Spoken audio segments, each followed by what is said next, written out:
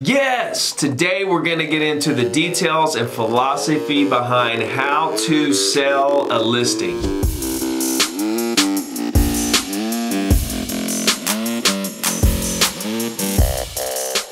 What's up everybody, Ricky Carruth here. Welcome back to my channel. If you're new here, go ahead and click subscribe and get ready because I'm putting out the very best content for real estate agents on YouTube. Today we're going to get into how to actually sell a listing. So I have tons of videos on how to contact property owners, what to say, how to follow up, how to create those lifelong relationships that blossom into listings and sales and referrals and past clients and referrals of referrals and all that good stuff. There's tons of training. I have over 500 or so videos between YouTube and my website. 0to-diamond.com is where you can find a lot more content, a free course, a 90-day action plan, phone scripts, videos of me making calls, the whole 9 yards. It's completely free. 100% free. It's the very first completely free real estate coaching program. That's at 0to-diamond.com. If you haven't went there and created a free account, go there right now and join the other 11,000 members. We also have a Facebook group. You're going to want to get in there so you can network with everybody. So I kind of got off track there. What I was saying was that I have tons of content about how to contact the property owners, what to say, and how to actually get the listings. Okay, but I have tons of agents reach out to me and say, that's great, Ricky, you taught us how to get listings, but now what? What do we do to sell these listings? I've had it on the market for a little while now. The seller's breathing down my neck. What do I do? Help! The first thing I would do is hit the like button right now and put a comment below and let me know that my videos are helping you. And do me a favor, everyone who is following and watching and subscribed and getting tons of value and is out there landing listings using my free system, please do me a favor and like and comment on every video that I do so that YouTube will push it out into the YouTube universe to where I can help more agents. When you like and you comment under these videos, the more comments and likes a video gets, the more YouTube recognizes it and pushes it out for me. So if you would do that for every video moving forward, that would help me out tremendously. So how do we sell listings? Okay, that's the magic question today. So there's two avenues that we can take when we're trying to sell listings. Okay, we have an active avenue. We're actively trying to take actions that's going to help sell this listing, initiate some kind of offer in some kind of way. Then we have the passive way of trying to sell that listing, whereas we're going to throw it out there in the universe and see what happens and hopefully something comes back to us. So you have to do both. Okay, if you want to give each listing everything you got and do everything you can to help that listing sell, then you have to do everything on the passive side of real estate to help that listing sell, which we're going to talk about, and we're going to do everything on the active side that we can to help that listing sell. So before I get into those two things, I just want to say this, that listings are going to sell when they get ready. Okay, you are not the real estate god, and there's not going to be a whole lot after you price it right, put it on MLS, give it a good online presence, everything we're going to talk about in a minute, and put it out there. It's basically in front of every possible buyer through all the syndicated websites and the online presence and all the social media and everything that's out there. It's in front of everybody. Okay, so to speak. So it's in front of your buyers. If you've done what you're supposed to do on the front end, then that listing will sell, and you got to be patient a lot of times. These things don't happen overnight. Sometimes listings do sell in a day, and that's wonderful, but on average they do not. And so, you know, and markets go up and down. You may be in a market where everything sells in a day, right? Or you could be in a market like mine where the average days on the market is 60 to 70 days. Sometimes 90 days, depending on what type of property it is. So you have to understand that things don't always happen as quick as you want it. There's nothing you're going to do that's just going to magically make that listing sell immediately, but we're going to get into everything that you can do to give it the best possible chance to sell the fastest. So let's talk about all the passive things you can do. Okay, this is very, very important. It's passive, so you're not doing a lot, but you have to do all the upfront work to make this really happen. So the first thing is pricing it. You have to price the listing right. Okay, I'm going to do another video on exactly how to negotiate the price with the seller. So I'll get into that in another video coming soon. But for now, I just want you to know it needs to be priced right. If you put a listing out there and it's not selling, and we're way over the average days on the market, ding, ding, ding, chances are that it's overpriced, okay? There's nothing you're gonna do to make an overpriced listing sell. You could get lucky. You could get a buyer that really loves it, really just becomes emotionally attached to that property and wants to make an offer and make it happen.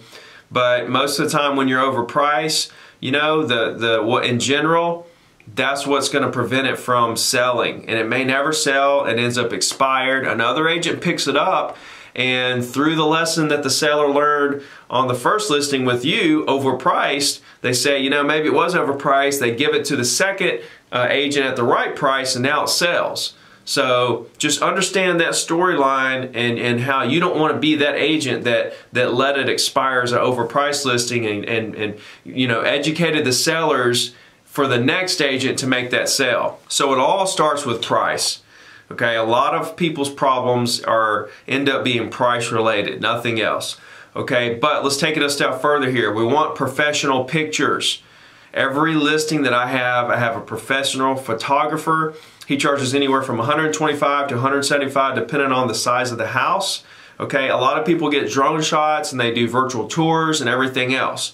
Okay, so you have to have a professional online presence as far as the pictures and the graphics and the drone footage and whatever that you do. There has to be an incredible online presence, and that also comes all the way down to the remarks. The remarks need to be spot on. We need to highlight the most sellable features of the house first, and we really need to showcase it. So once we have our online presence all set up, and you want to wait until you have everything perfect before you put it on the market. That very first day on the market is the most important day. Most eyeballs are going to see it when it's brand new. People are looking at new listings most. Okay, later on when you reduce the price, people don't see that as much, nearly as much as when it's a new listing. So it's okay to wait a couple days to make sure you have the pictures right, the remarks right, everything right before you put it on the market.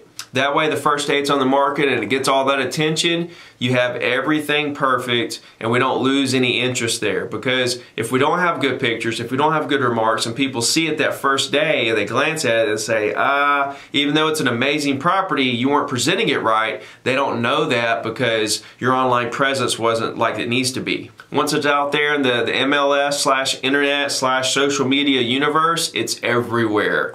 Okay, nowadays it goes to so many places, and every eyeball that is searching, every eyeball that is thinking, every eyeball that is looking at property is going to see that property. That's the passive side of things. So once you put that in place, it's done. Now you're just sitting there and letting it happen. Okay, so let's talk about the active things that I do once that part is done. Okay, the first thing I'm going to do is I'm going to send a postcard to that subdivision or complex just listed. Okay, I'm always going to do that. I want to alert every owner that I can through direct mail that I have that listing. Okay, the second thing I'm going to do is I'm going to create a Facebook post on my business page about that listing. And if I really love that property, I'm not going to boost or promote every single listing, but I am going to promote a lot of them. So I may or may not promote it. Just putting on that business page, especially since the organic reaches went up for Facebook business pages in the last 6 months, just putting it out there and working on your following there is gonna bring a lot of activity. Okay, but when you promote it as well, of course, that's going to up the activity on social media for that listing. I also feature it in my weekly email. I do a weekly email. Those of you that are in my program know that I do a weekly email, and I think all of you should be doing a weekly email. I've been doing it for 12 years. That's the reason I sell so much property. And I'll make a listing of featured property there from time to time. That also drives a lot of traffic to that listing. And my most favorite active activity that I like to do for listings, which actually brings me so much more listings and so much more business, is I love to make phone calls around the listing. I like to take the listing and call all the owners in that subdivision or complex and say, hey, I use my phone script, my circle prospecting phone script. You know, how are you doing? I'm enjoying the days in the gorgeous. Don't want to take up too much of your time, but I just listed this house or condo or whatever in your condo or building or subdivision, and I didn't know if there's anything in the world I could do for you. And what it does is it opens up the door. It promotes the listing. Now they know about that listing. Now they know that you have it listed, okay? And you're asking them if there's anything in the world you could do for them, okay? So they might be interested in the listing. They may know someone who is interested in a listing. They may be interested in selling their property. They may want to buy a property. You don't know what they're wanting to do, but you're opening the conversation up to, hey, I'm an agent. I'm active in your area, and I want to help you. And so this is how we develop these relationships. So through getting the listing and calling around that listing, we're bringing attention and activity around the listing, right? But at the same time, we're developing new relationships with more property owners in that area. So it's a double-edged sword. It's cutting from both sides, okay? I love dual purpose. I love taking activities that have two purposes. It's not just for this or just for that. It's for many things. And if you'll notice, a lot of the things I do have more than one purpose. It's all multi-purpose because you want to be most efficient. And when you can do two things with one action and have, you know, the possibility of several different kinds of results, that's when magic happens for you and your career and your family, and everything just goes to another level. So like I said, there's two different paths you can take with trying to sell listings. There's active and there's passive. I think you should do both. Okay, and also remember what I said in the beginning, you're not the real estate god. You don't make properties sell. They sell when they want to sell. What you need to do is concentrate on using that listing to try to create more relationships and grab more listings. One listing is not going to be the make it or break it for you. Do not put so much energy into trying to sell each listing. Focus more on the relationships and getting more listings and more deals and helping more people. I really enjoyed making this video. I hope you got a lot out of it. Like I said, please click the like button, comment under every video I do. Let me know what in the world I can do for you. We'll talk to you soon.